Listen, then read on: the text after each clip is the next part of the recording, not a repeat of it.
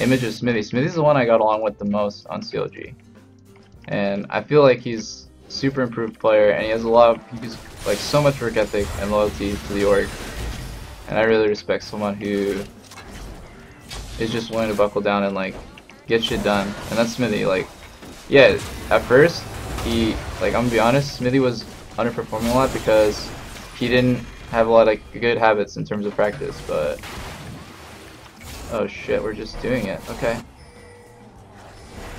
What the fuck is crazy?